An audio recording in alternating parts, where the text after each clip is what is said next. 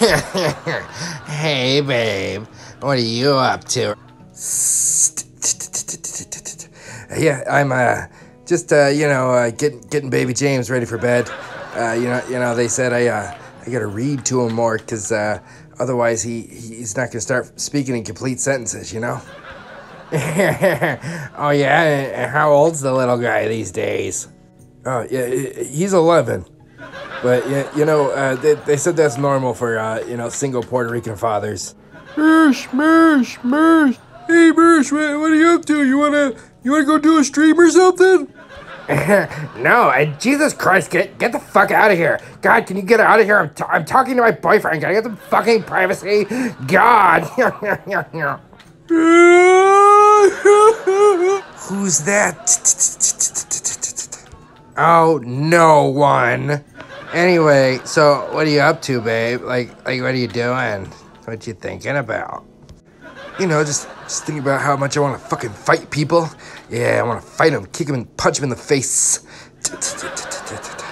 Anyway, I gotta let you go, babe. I'm flying out to LA tomorrow. Gonna go do Kill Tony. Yeah, that Tony Hinchcliffe, he's fucking hilarious, man. I fucking love that guy. He's like the funniest guy on the West Coast, you know? Yeah, right. I mean, you're like the East Coast Rogan, though. Like you're the only one that gives like the Rogan bump on the East Coast, though. You know, you're like totally better than him. All right, babe. Well, I'll let you go then. Yeah, that's fine. I just, you hang up. You hang up. You hang up first. You're the one that has stuff to do tomorrow. You're so naughty. No, you hang up. You hang up, babe. I can't hang up. I'm not strong enough to do that. All right, seriously though, I gotta get to bed. Bye. Later, babe.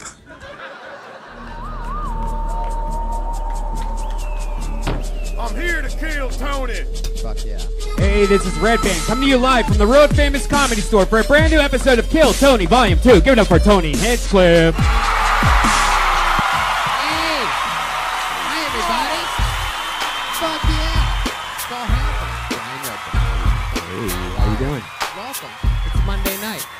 We're all here together. Anything can happen. This show's crazy every fucking week. Crazy shit just happens. Over 30 comedians signed up tonight for the chance to do 1 minute. 1 minute. It's to our one and only sponsor eating her own delicious food. It's the great Elise Lane, everybody. She's here. Every week we have a new patriot that keeps us safe. There's originally a guy in a $5,000 suit, and this guy had a $5,000 suit made, and then he said that he got too big for the show, and every week to show him how replaceable he truly is, we just replace him with a different person. Let's do it. Guys, tonight, 2 of my funniest friends. And so, you know how it works. There's comedians stacked up against that wall over there, and they signed up for the chance to do a minute. And if you get picked, wrap it up in a minute. What's up when you hear the sound of a kitty? That means wrap it up then, or else you're gonna bring out the angry West Hollywood bear.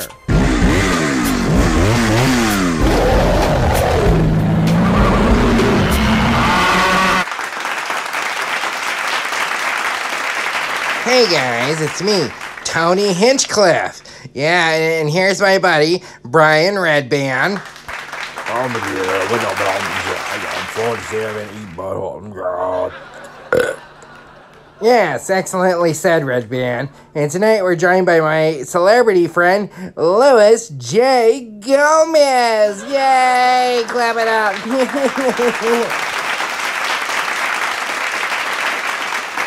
Doggy, it's an honor to be here. And I heard somebody here wants to fight. Anybody wants to fight? I will fucking fight you. They're just Louis J. Gomez. I'm 37. I will fucking fight you. Yeah, but it's an honor to be here. I fucking love you, Tony. I said so on my podcast. On my podcast, I, Louis J. Gomez, talked about how much I respect Tony Hinchcliffe. Yes, of course you respect me. I'm Tony Hinchcliffe. Everybody respects me. I'm fucking great. I write for the fucking roast. Why would you fucking respect me, huh? Yeah, don't they gonna think about brothers in cursive, bro. Think about. Guys, a very special guest tonight. Our first comedian, all the way from Australia, my beautiful, gorgeous wife, Nanette. Good day. Rape. He's bad. No laughing. No laughing or snickering. This is a comedy club, not the place for jokes and laughter.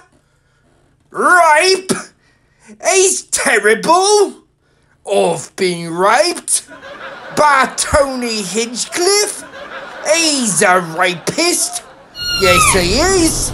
Oh, doggy, I didn't know you was a lesbian. I'm not a fucking lesbian.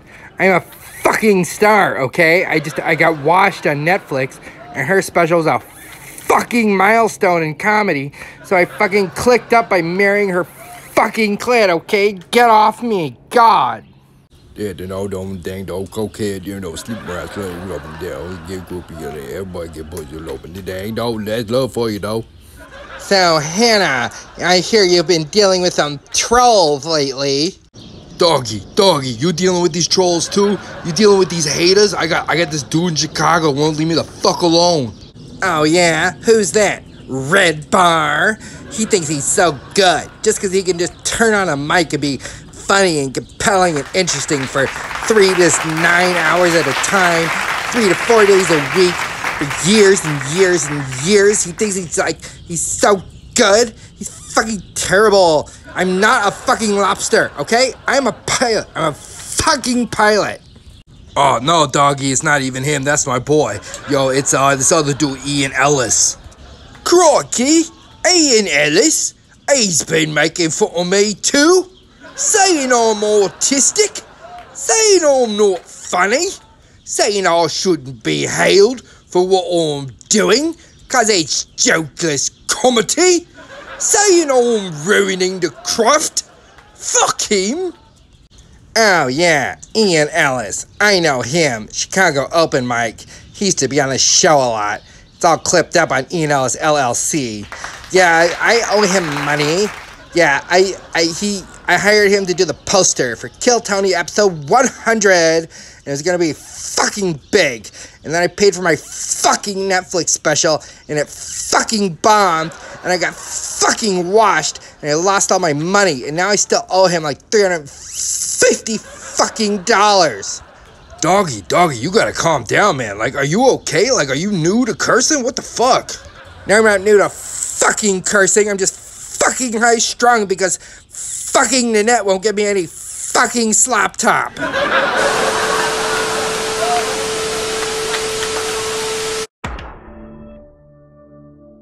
Take your fucking shitty fucking fedora and go eat a dick. This is John. Look at the turkey.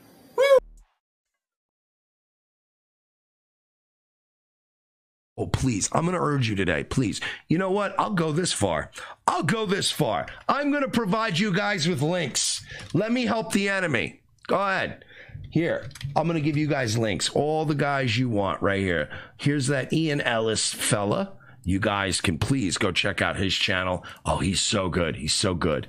He's the best. Here's Unbleached. Oh, no, what was that? Ross Dog guy, right? Ross Dog. Who, by the way, anybody that calls themselves anything dog, D-A-W-G, in 2019 should have to fucking, who should be fed into a wood chipper. There's Ross Dog, please. I'm posting the link in the chat. I'm urging you to check him out. He needs you guys. He needs the numbers. These guys need your help. Unbleached Radio. This nigga has been around. I remember Unbleached from 2012. This guy's been around a long time. He only has 500 subs. He needs you guys. There's a link to Unbleached's channel. They need you. Guys, they need you. They need somebody. They need anybody. Somebody, for the love of God, go pay attention to these people. Oh my, I can't believe my ears.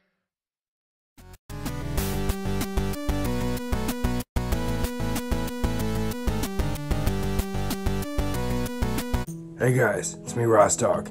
We're gonna make this a two-parter because I haven't seen Louis J. Gomez on Kill Tony yet. I heard he might fight a guy on a wheelchair. Yeah, so we're gonna talk about that, and you know, him and Mersh are in love now, and Mersh is tagging everything Lewis says. You know, Lewis says he doesn't live on the internet, but he sure lives on fucking Twitter. Another fucking Comey around here. Yeah, go listen to Tim Dillon and Nick Mullen trash Louis J. Gomez for just trying to live off the O&A audience. So that'll be coming up, I don't know, next week, whenever the fuck we can get a chance to check it out. Coming up next, we got a tape of Ian Ellis dressed as Hannah Gadsby, telling rape jokes about a rape victim. Yeah. He filmed that right after Nanette came out, or Hannah Gadsby special on the net. And I'll say, of all the people we've pissed off, Hannah Gadsby's fans are actually like the best and most mature. Like their response to us trolling them was just to say like, hey, I like the real thing more. And they weren't like SJ Spurg douchebags about it. But as always, you know, subscribe to the Ross Dog channel, RDA LLC. Follow us on Twitter at PhillipRadio. And stay tuned, because more stuff to come. Lewis is not responding to us. I assume he probably called Mersh, and Mersh was like, just ignore them. So Mersh is like jumping on every tweet that Lewis tweets about wanting to beat people up and shit. But we've been tweeting at him. We're not shy about the fact that we're calling you out. Ian Ellis actually has some stuff he wants to say to your face. If you want to call him this Sunday, Lewis, I'm more than happy to just break this all down and explain it to your face. And call Nick Mullen. I want to talk to him too. Got some stuff to say to that dude too. And I like him. Nick Mullen gives me a comedy boner. But there's some stuff he needs to hear because he's stalling out. So yeah, my voice sounds like Mersh than Ross Dog. But yeah, hope you guys enjoyed this. More to come. PhillipWave is expanding. It's not just gonna be making fun of motion roses all the time. We're gonna build a whole world here. So hopefully you guys are down for that. If you're only here to make fun of Royce and Mersh, then I apologize, guys. It's gonna be expanding out just so it stays interesting for me. Yeah, so here's Ian Ellis dressed up as Hannah Gadsby. Ya dig?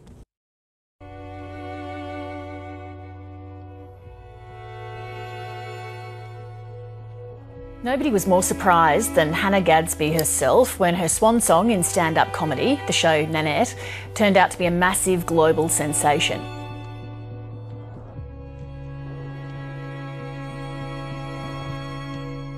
My issue is that when good men talk about bad men, they always ignore the line in the sand. The line in the sand that is inevitably drawn whenever a good man talks about bad men. I am a good man, here is the line, there are all the bad men.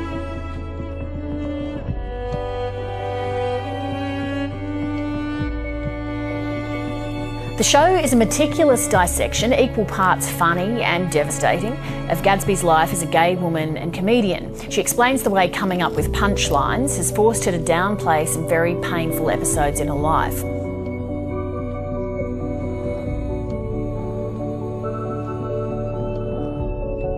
We need to talk about how men will draw a different line for every different occasion. They have a line for the locker room, a line for when their wives, mothers, daughters, sisters are watching, another line for when they're drunk and fratting, another line for non-disclosure, a line for friends and a line for foes.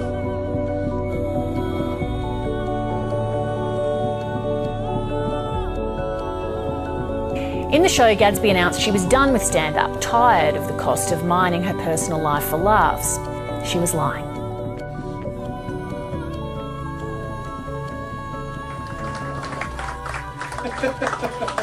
Keep that noise going. Keep that noise going. Nice and loud for next comic, Hannah Gadsby.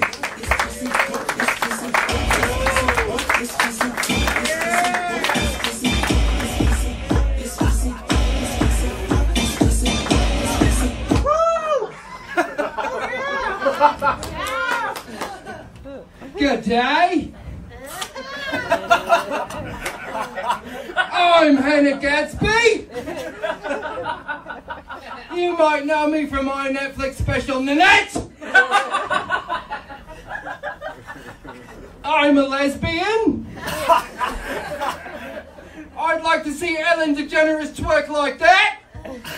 Hey! If you haven't seen my special, there's a few things you should know about me. One, I'm a pleasure to be around. Lucky you! No snickering! This is a comedy show! Not the place for jokes and laughter! Stop laughing! This is serious! Other thing you need to know about me, Hannah Gadsby! I've been raped! A lot! Like more times than the Fast and the Furious have gotten together to steal cars or whatever they do. Never really figured out what those movies were about. We're dealing with a Marvel Cinematic Universe of rapes. And that's made me an expert on the fellas. I'm here to talk to you about the men. Some of you are thinking, Hannah, I would never rape you. Look at you, that would be disgusting. Seeing you naked, I'd vomit. And you think this makes you good men? I'll have you know I am a beautiful woman. You would be lucky to rape someone like me. 9 out of 10 rapists agree I am a delight to be around. I've had some criticisms. They say, Hannah! Hannah! So they talk to me. Hannah! You're alienating allies! You're galvanizing incels into toxic groups like the Proud Boys! And I say, the thing about men is, they're all rapists! I have an exercise to prove it. A little bit I like to call, you might be a rapist. Let's have a little audience participation. Sir, have you ever said hi to a woman? Yeah. Look out, ladies, he might be a rapist. Sir, have you ever been in the same room as a woman? Yeah. Only 2 people do that. Rapists and koala bears. You don't look like a koala bear. One more for funsies. Sir, have you ever voted for Donald J. Trump? You know it. Definitely a rapist. Look at him, he's fucking white. Facts. Know your history. I'm Australian. Aboriginal lives matter. So some of you may know that Kevin Hart is a bigot, and he will no longer be hosting the Oscars. Instead, it will be hosted by me, Hannah Gadsby. I'd like to practice my opening monologue before I get out of here. Pretend that you're Hollywood. Brad Pitt, George Clooney, whoever you fancy. I'm Hannah Gadsby. Let's start the Oscars. Hello, Hollywood. Cesspool of rapists and pedos. You are all culpable. The mental, spiritual, and physical destruction of women. And if you think you're special, you should fucking kill yourself. Let's give it up for our first guest tonight of our new single, Work My Pussy, Cardi B! The only way to stop a bad man with a cock is a good man with a cock. Start raping other men so they know what it's like to be a woman! A beautiful woman like me!